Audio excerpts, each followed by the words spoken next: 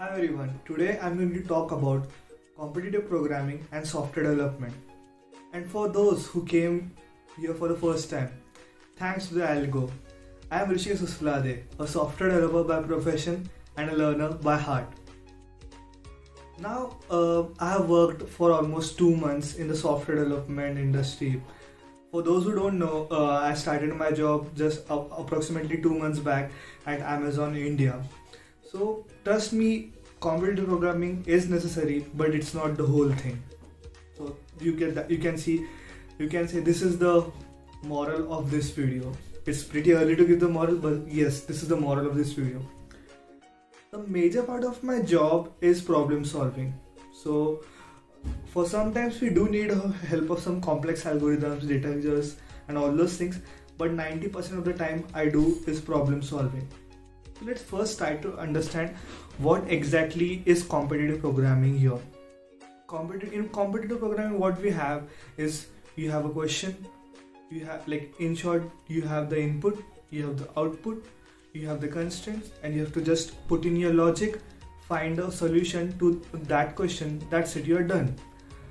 But in reality, it's very much different. Like, we have to do a lot of things in a very different manner. Firstly, we have to frame the questions on our own. So that's a very big difference. In competitive programming, you get the question ready-made for yourself, but here you have to define the problem statement on your own, because in real life world the problems are very much open-ended. So you have to frame a proper problem statement. Okay, so even if whatever I'm getting here, I need to put it into work in such a manner that I'll get a desired output. So you have to frame firstly a proper question. Then you have to decide what will be your output. So in a manner, you're only creating your own, defining your own problem and then creating a solution for that problem. Plus, it's not just about creating a problem or all those things. There are like many other challenging tasks also. So how to manage that open-ended data and all those things. So for these things, we do need DSA, algorithms, competitive programming and logics and all those things, but in software development we do a lot more than that. Most of our work is making APIs, making fast and efficient scalable systems. So you can understand CP is needed, but it's not the whole job. There's a lot more to software development than competitive programming. Right, like what I like to suggest to you, for those students who are in college or maybe in your final year and got a placement in a good product-based company, is to like be in touch with competitive programming. Just don't leave it, because we do need those skills. But at the same time, try to learn the following things that I'm mentioning. Database, it's very much important.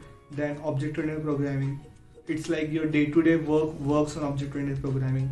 System design, operating system, sometimes we do use those things also. Then like systems and operating systems,